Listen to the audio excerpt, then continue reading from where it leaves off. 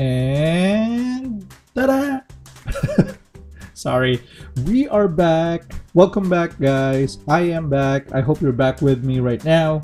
Welcome back to another episode of the Daily Show for October 12, of course, by Discovery Day program. I am your host, JR.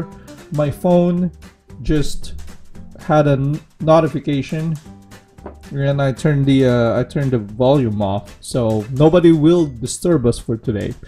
While we talk about the stuff that we usually talk about, you know, the observances, the pieces, things that happened today in history, the place of the week, and the stuff of the day, right? So it's gonna be you and me for today. Or I mean, I think it has been since a month, 2 months ago. But anyways, today we'll talk about facing your fears. I would say it's an appropriate observance for October because what's the holiday that everyone is waiting for this month? That's right, Halloween. It's about fear. Well, technically it's not all about fear, but it has something to do with fear, right? So why not face your fear before Halloween? Cookbooks. We'll talk about cookbooks. We'll talk about gumbo, if you haven't heard of that. It's a dish, by the way. For our history, we'll talk about Christopher Columbus reaching the New World, which was the Americas, or the American continent. You know, they call it the New World before, a long, long time ago. And then we'll travel to Madagascar. And since we're talking about Madagascar, I am going... Is it kind of weird on how I pronounce Madagascar? Madagascar. There we go. Anyways, since we're talking about that place, I'm going a little bit out of our mini theme today when it comes to our animal of the day. Don't worry, it's just the animal of the day. Because instead of going for Disney animals, you know how there's a movie titled Madagascar by DreamWorks, or from DreamWorks. So we're gonna showcase an animal that was introduced or that was part of that movie, Madagascar. Yeah. And yes, it's gonna be about what? Half an hour talk of this place. Well, not just this place, but we'll discuss this place. So you might get annoyed on how I pronounce this, but hey, I'm sorry, you know. That's just how I pronounce it. Okay, let's go ahead and start. Today's observances, let's start with the one I mentioned about fear, International Face Your Fear Day. There you go. Now, if you're wondering, that picture doesn't look like, I mean, the person in the picture doesn't look like it's being, or he's, I don't know if it's a he or she, but that person is being fearful or being scared at something right now. Well, I'll tell you later. Anyways, there are countless fears that hold people back and cause them to miss out on so many of the great things in life because they think their only option is to live with their fear. People are afraid to fly, right? I mean, for some people, or to go up tall buildings, yeah, especially for people who are scared of heights. And there are also people who will be scared doing that paragliding right there. So I put it there because, you know, some people would have that fear, but I'm not saying you have to do that, but there are some other minor fears that you have. I'm pretty sure that you may be able to face, right? Let's see what else. What are other fears that a lot of people have? Snakes, that's one, right? Spiders or insects in general. So those. So for today, it's about learning or encouraging yourself to face them, you know, to face those fears. International Face Your Fear Day is a catalyst, or it's considered to be a catalyst designed to give people the permission and the encouragement that they need to step up to their fears and say no more. You know, I'm not gonna be scared of this anymore, you know. This is not a day to sit idly, but it is for identifying, of course, facing and overcoming your fear. So generally, it is about mustering courage, getting your courage and taking control. So for this observance, like I said, I wouldn't really advise you to literally face your fear, especially like say if you have fear in height and then you suddenly like go to a high place. Of course, your safety is still the priority. Another way for you though to celebrate this observance is to sit with, let's say, your family, your friends, or your housemates, and discuss or have a discussion about your fear. So when you're going to be having a discussion, of course, you need to have a topic, and we already have a topic, right? Which is the fear. But what can you talk about the fear? Where? Well, here are some of the questions that you can definitely have a discussion with. So first, you identify your fear. What's your greatest fear? And then, have you experienced it? So obviously that's going to be a yes, right? Because you cannot say you're scared at something if you haven't experienced it yet. And then a good question to follow up with that is, was there a point in your life where you had no other options but to face your fear? If you've come to that point in time or in your life that you are presented with your fear and you have no other options but to kind of like overcome it at that point, right? And then lastly, if you were able to overcome it, what did you feel? What did you feel, right? So, I mean, since we're having this discussion already, I will tell you a little bit of myself. I guess, you know what? It's not I guess. I will admit. I will just admit. I have a fear of cockroaches. There we go. There are lots of those in our country, especially when I was growing up. They're not just big, but the thing though is, something I noticed about cockroaches here, at least, if I don't know if they do fly, but so far the ones that I encountered are not flying. They just like crawling really fast. But in our country, that's their thing. They fly. They really fly, which is kind of annoying, And for whatever reason, I find those creatures kind of like smarter than I expected. It kind of feels like, again, especially when I was growing up in our country, what they're gonna do when they go inside the house is they'll be like, they'll come as a group. I would say like about a group of 5. Yeah, you're rarely going to see a cockroach that goes by itself. There's, at least when I was growing up, again, I'm sharing my experience. When I see one, I'm gonna see, when I see them, I'm gonna see more than one. And they're kind of like in a position where they have roles to play. I'm telling you, if you find it weird, that's how I am, or that's how at least I remember it. I mean, I could be wrong, but that's what I remember, especially growing up. And then yeah, it's like one of them will have, or pretty much like all of them will have roles. And let's say one will be the bait, so if you try to chase him, there's one that will kind of like bother you so the rest can escape, and then one of them will kind of guide the rest of the roaches to a specific location, maybe a kitchen or so. But yeah, I guess I'm just overreacting. But hey, just like what Ian is always saying, fear is illogical, and maybe the fear in me is the one controlling, or the one reflecting these assumptions in my mind. So yeah, there you go.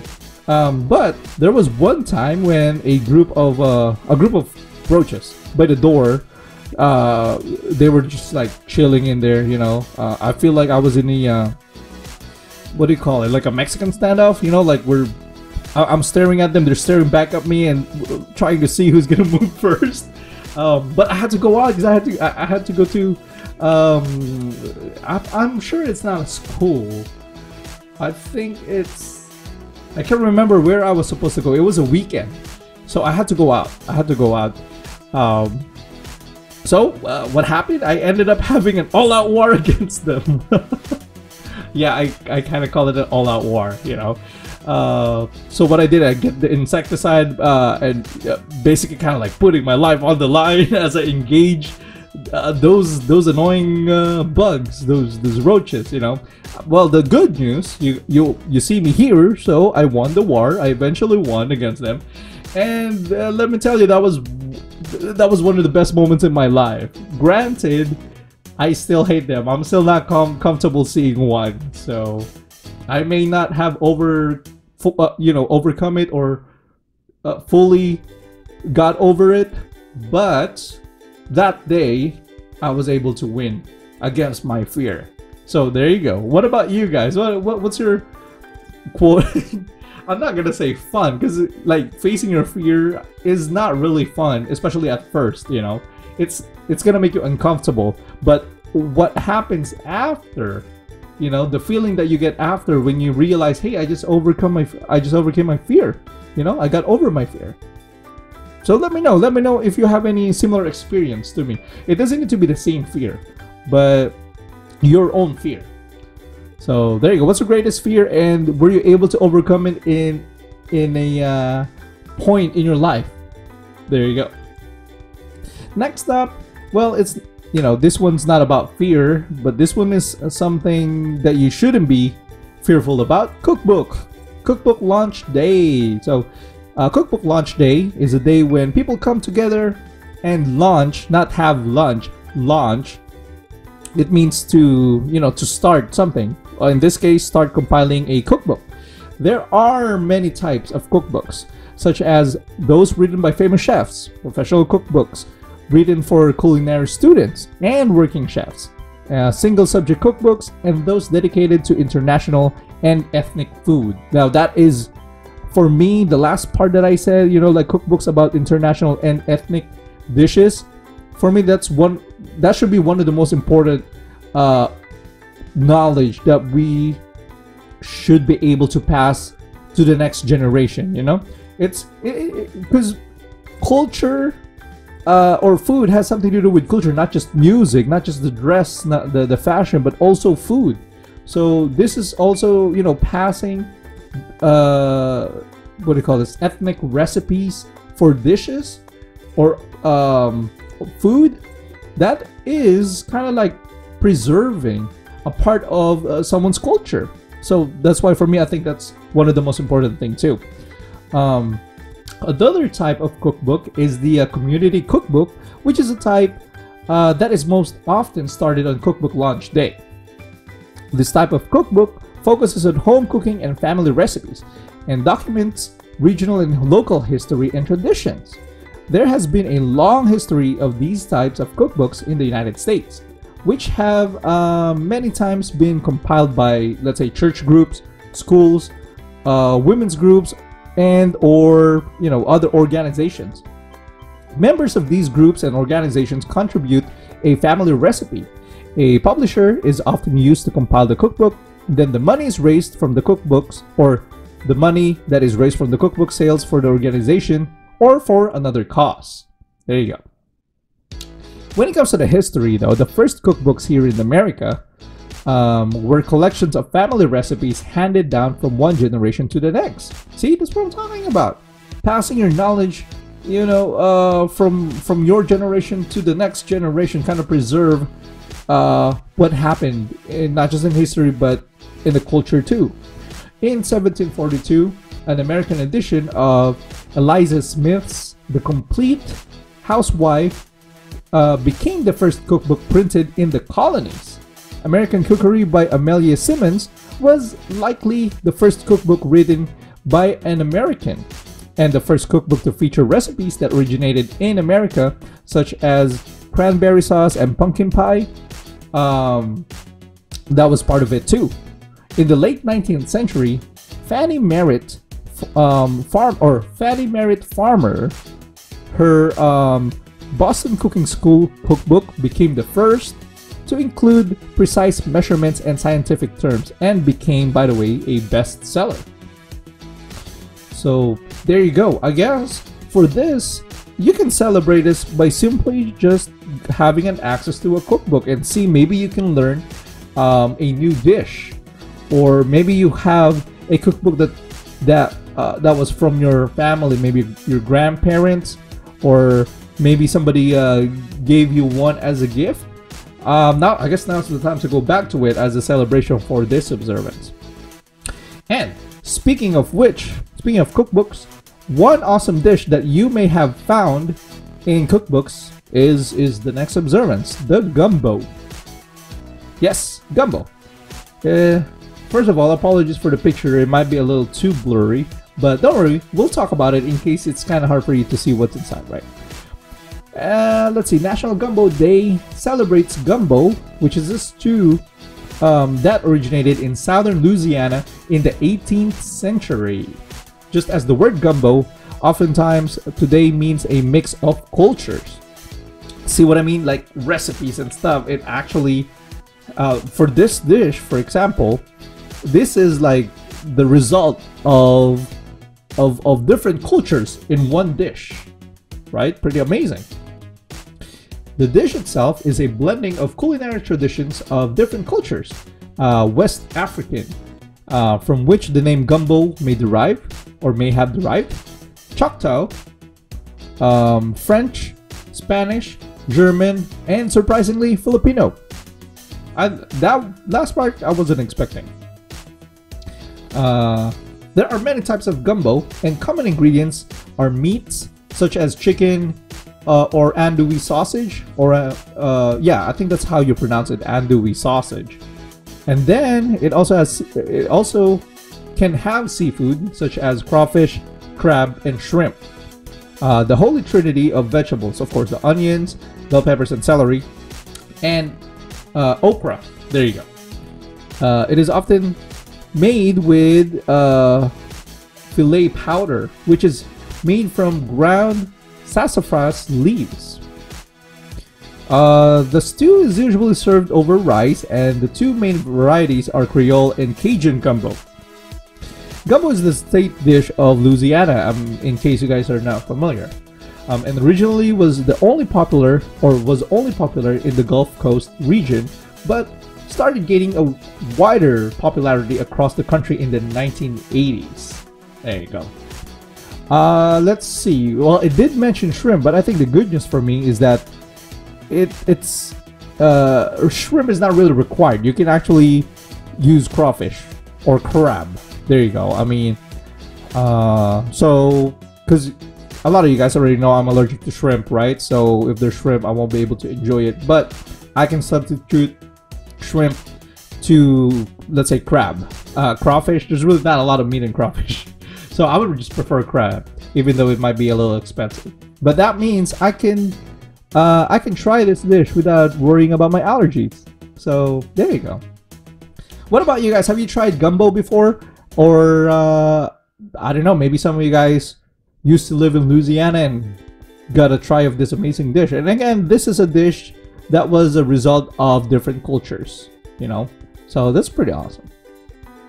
And then we do have other notable observances for today. We got Ada Lovelace Day. Now, this observance is dedicated to Ada Lovelace, but it's not because today is her birthday.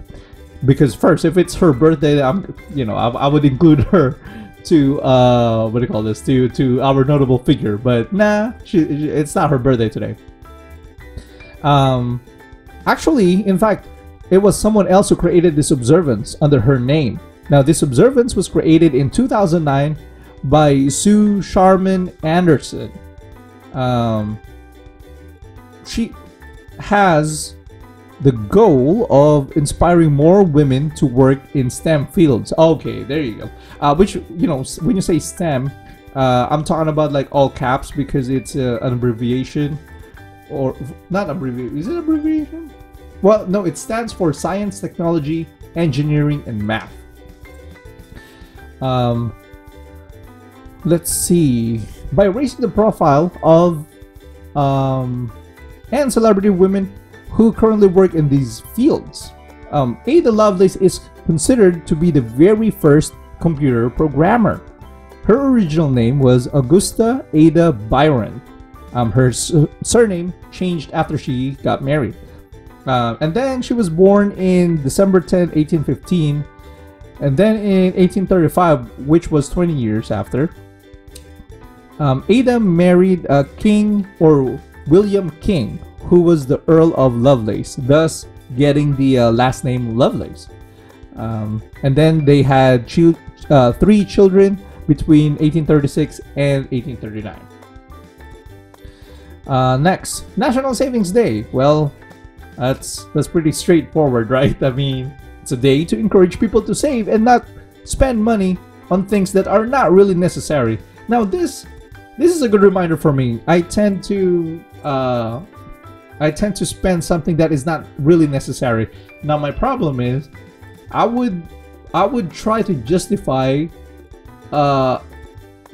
things so I could buy them, which is not actually a good practice. You know, it's always best practice. I mean, to always stick to your budget. If you already spent your budget for the whole week, hey, you might want to wait until next week, right? It takes a lot of discipline. So for National Savings Day, I thank that observance for reminding me that, hey, only buy the necessary stuff. And then we got Old Farmers Day, another straightforward observance for old farmers, but of course for farmers in general, right? And then Own Business Day. Now this is another straightforward observance. You know, if you own a business, whether it be a monkey business or I don't know, minding someone else's business, that today is your day if you have your own business. And then pulled pork, a delicious kind of meat, that's for sure, you know.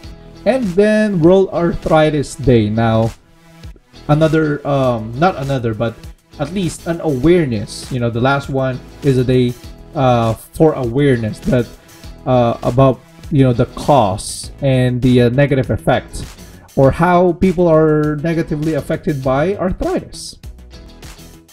So those are our observances. We got a total of a lot. I did say a lot. So we got the first 3, and then we have 6 more. So what? We just talked about 9 observances today. So feel free to choose which one you wanted to celebrate, or if you want to celebrate all of them, hey, you know, be my guest. Pretty awesome. Today in history. So, I did say 19. My bad. 1492.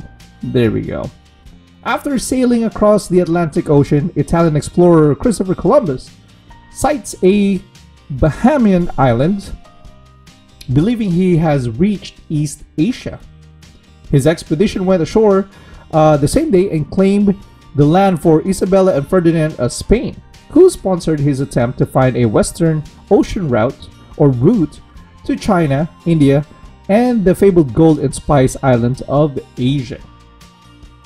So again, this day, this is the day on that year, 1492, when Christopher Columbus reaches the quote-unquote New World, that is the American continent. Contrary to popular legend, educated Europeans of Columbus Day did believe that the world was round, as argued by Saint Isidore in the 17th century. However, though, Columbus and most others, they kind of underestimated the world's size, you know, which is gonna be a thing, especially back in the day. We don't have any rockets. It's not like we could just fly and see like the Earth for ourselves, right?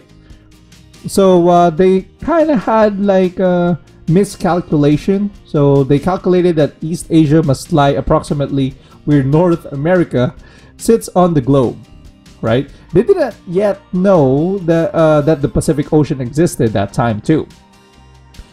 During his lifetime, Columbus led a total of 4 expeditions to the New World, exploring various Caribbean islands, the Gulf of Mexico, and the South and Central American mainlands, but he never accomplished his original goal, a Western Ocean route to the great cities of Asia. He had discovered for Europe the New World, whose riches over the next century would help make Spain the wealthiest and the most powerful nation on Earth. There you go. And again, I mean, we're not talking about current event, right? It's not a current event. It's 1492, so we're talking about Spain being the wealthiest and most powerful nation on Earth. That was somewhere around 1500s to 1700s, or it could be more. But yeah, that's where it started for Spain. And then we have 1964. The Soviet Union launches Voxcod 1. I hope I pronounced that right. Into orbit around the Earth, with cosmonauts Vladimir Komarov, Konstantin Fyodorov, and Boris Yegorov aboard. Voxcod 1 was the first spacecraft to carry a multi-person crew, and the two-day mission was also the first flight performed without space suits. That sounded unsafe at all, right? In the late 1950s and early 1960s, the US space program consistently trailed the Soviet program in space firsts, a pattern that drastically shifted with the triumph of the US lunar program in the late 1960s and early 1970s. Then we got some notable figures born today. First, we got 1935 Luciano Pavarotti. You should have heard about him, especially if you like what do you call this? Opera, right?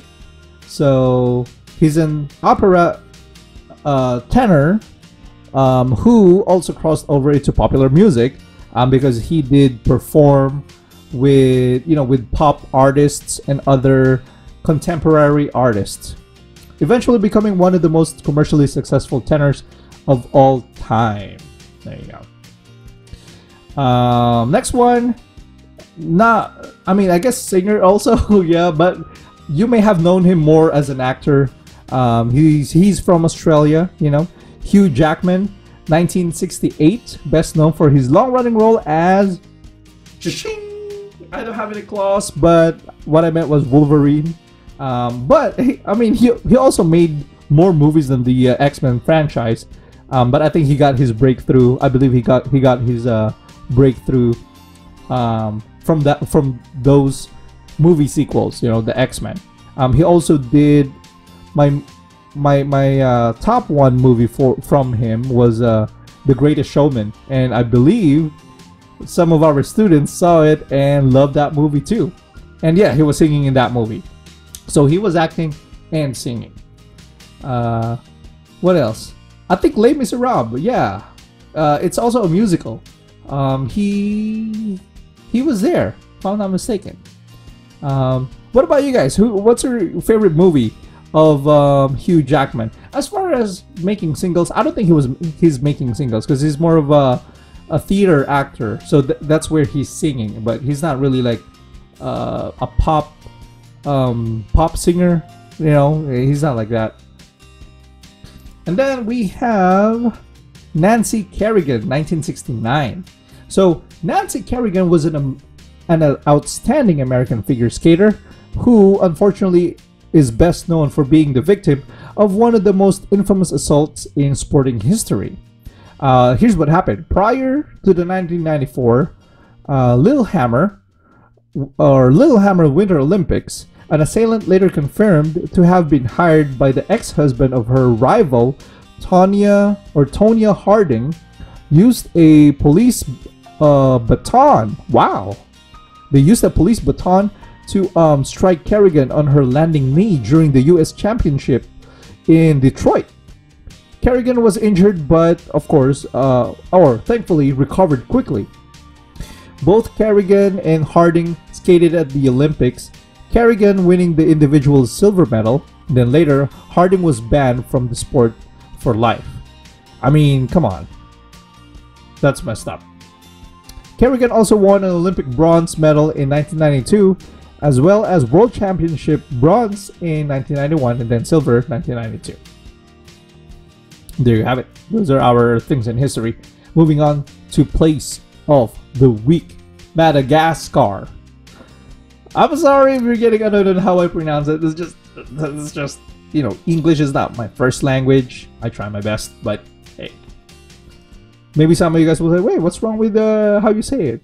Well, it kind of sounds off for me, Anyways, today is, this episode is for national symbols. We got national animal, lemur. Lemurs are primates found only on the African island of Madagascar and some tiny neighboring islands.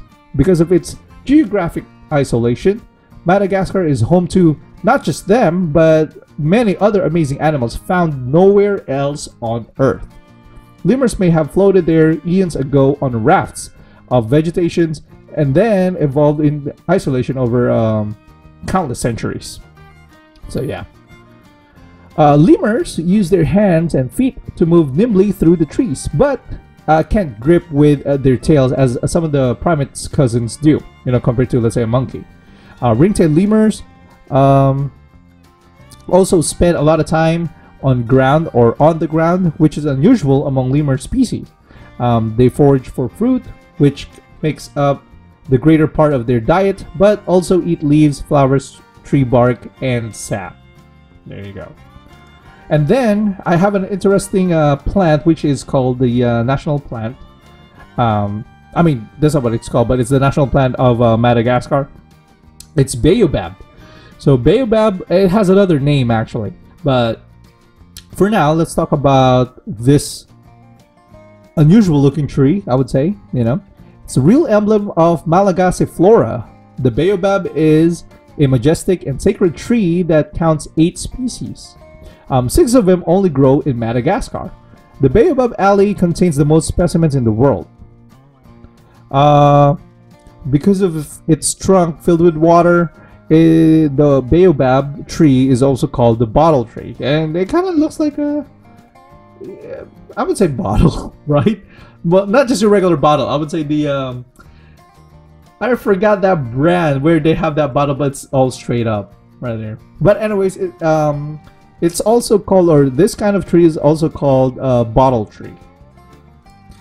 And then we have the Fanorona. They're one of their traditional games in Madagascar. It's actually the national game. It was derived from a game Alkerki, which might be over 3,000 years or 3,000 years old. Fanorona has 3 standard versions. There's a Fanoron Telo, Fanoron Dimiand, and Fanoron Chivi. The difference between these variants is the size of board played on. So let's say the first one, Fanoron Telo, it's played in a 3x3 board game, and then the Dimiand is 5x5, and then I think the one you're seeing here right now will be the Chivi, which is a 5x9 board. Yeah, so there you go. Those are our stuff for Madagascar. Moving on, stuff of the day. So, not Disney animal, okay? We're gonna be talking about Madagascar's animals. So, we got... What's her name again? I forgot. Well, the animal we'll talk about will be a hippopotamus or a hippo. I think I'm trying to remember. What's her name? Okay, I remember now. Gloria. There you go. Her name is Gloria from the movie Madagascar, obviously. And who was, by the way, voiced by none other than Jada Smith. So Gloria, her character, is a female hippo who resided in the Central Park Zoo as an attraction, all while being good friends with our main characters Alex, Marty, and Melman. Anyway, some facts about the hippos. That's Gloria's picture, and this is a picture of a real hippo. Hippos are large semi-aquatic mammals with large barrel-shaped bodies, short legs, and short tails, and an enormous head. They have grayish to muddy brown skin, which fades to a pale pink color underneath. They are considered the second largest animal, or second largest land animal. I have to put land in there because, I mean, come on, whale is an animal, right? On Earth. And of course, the largest, not the tallest. When you say large, like, it's about the size and the weight too, right? So the largest would be the elephant.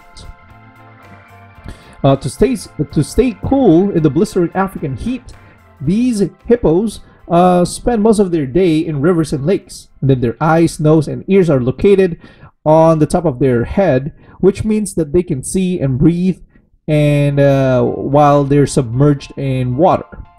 What's more, these super cool creatures sweat an oily red liquid which helps protect their skin from drying out and acts as a sunblock. So they have a natural sunblock. And then hippos are most active at night when they forage for food.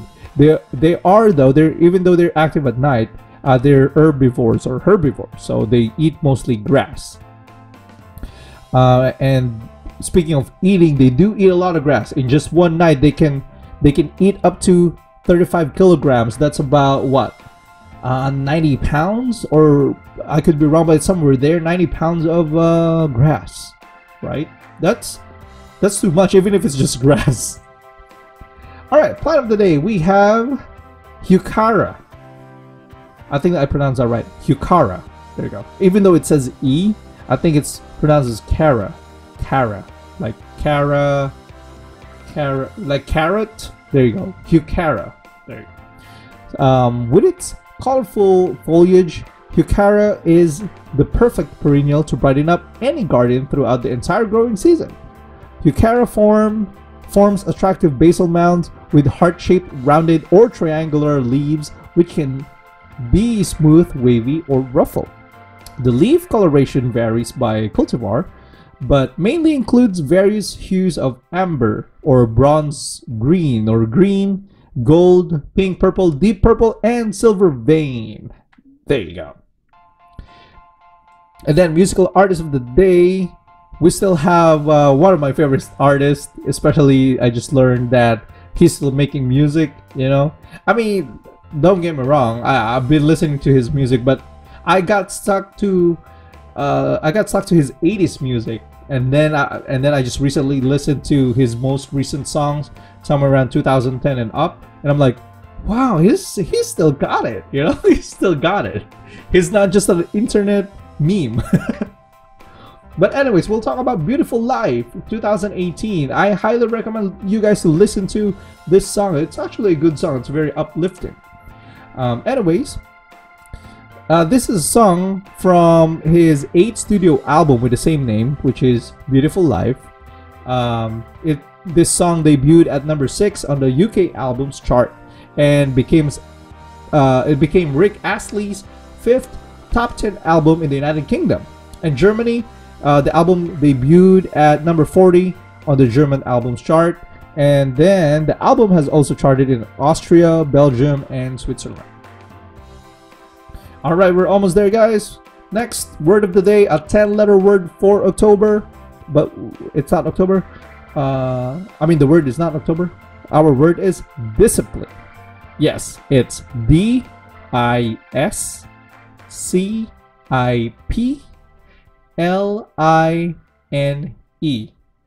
Discipline. It could be used, this word could be used as a noun or a verb, but the essence or the meaning of the word would be the practice of training people to obey rules or a code of behavior, and then using punishment to correct disobedience.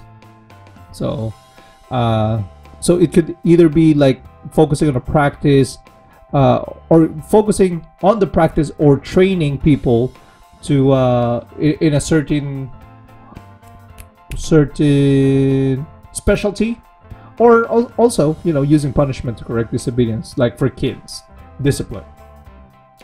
And for our tech trivia, I don't know what happened. I guess I accidentally moved the I'm sorry, the header right there. It says Ec Trivia. It's supposed to be tech trivia. Do you guys know, in Germany, traffic lights, there are traffic lights that are installed on the ground, and it's because those traffic lights on the ground is or are for people using their phones at all times. You know, kind of makes sense.